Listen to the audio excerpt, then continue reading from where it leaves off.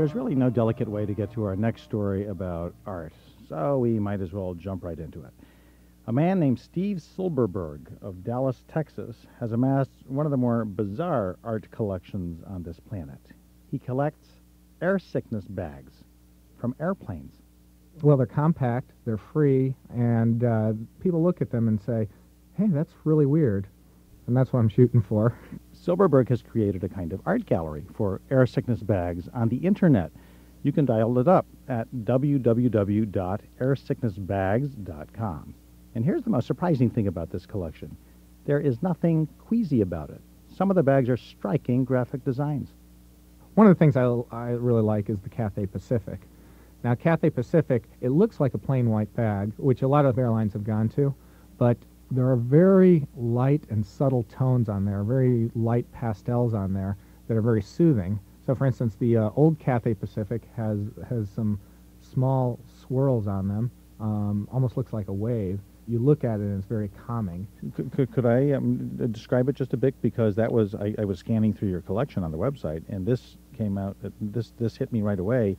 The Cathay Pacific air sickness bag looks sort of like an ancient Japanese brush painting. These soothing, subtle tones of grays and greens. It looks sort of like an abstract of the rain sweeping out of the sky.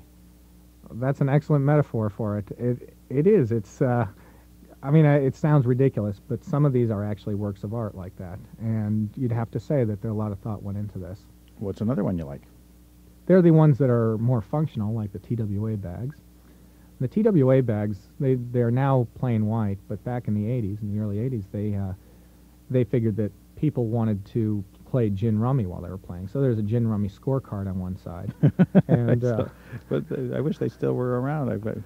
Yeah, you know, I mean, how many times are you in an airplane and you're playing gin and you just don't have a place to write down your score?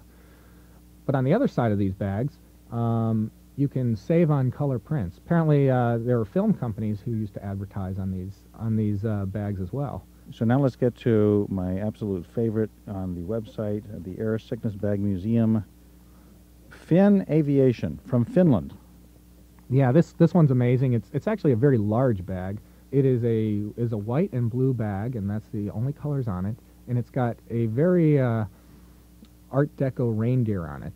And coming out of the mouth of this reindeer are blue and white squares, and you can tell that that's really that the reindeer is throwing up.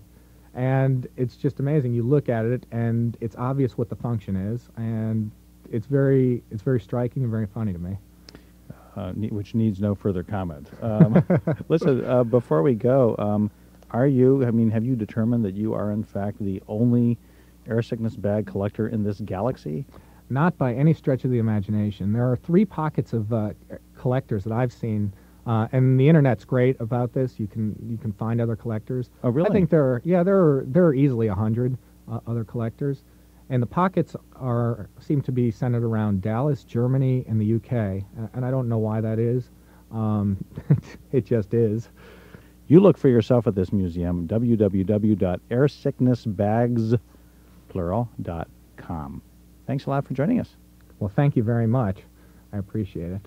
Steve Silberberg collects air sickness bags. He spoke to us from member station KERA in Dallas.